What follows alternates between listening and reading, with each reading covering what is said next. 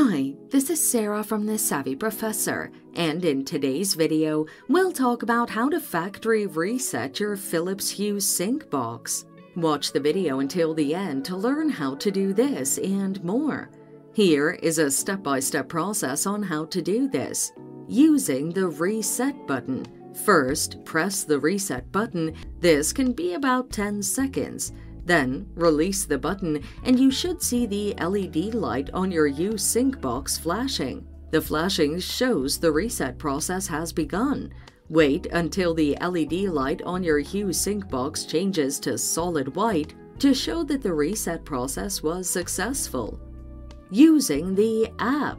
Access the Philips Hue app on your phone, then click the Settings gear icon of the home page. Afterward, choose the Hue Bridge option. Proceed to pick your Hue Bridge from the listed options and tap the Advanced Setting option, followed by the Factory Reset option.